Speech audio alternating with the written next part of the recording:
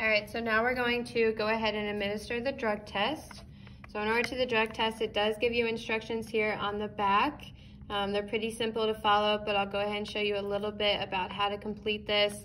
When you open this up, it's going to open like this. All right, and then you're gonna pull out this section here. So you're gonna open this up as well. And this is the section that goes inside the candidate's mouth. This white section here will go underneath the candidate's tongue. Make sure this goes underneath their tongue. If they put it on top of their tongue, it will not get wet enough to be a valid drug test. Once you're done, you time them for 5 minutes with this underneath your tongue, and then after that, you will open up this tube. You will place this inside of the tube like so, and then this breaks off.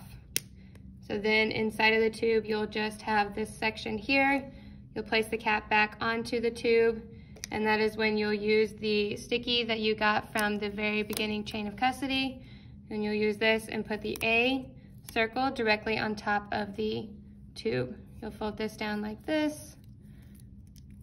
And then once you're done with that, you're going to place it inside the clear plastic bag given to you. The clear plastic bag is going to have 2 flaps. You're going to want to make sure the drug test and the results are going into the flap with the cloth. You'll place it in there. And then the second section here, you're going to put the chain of custody.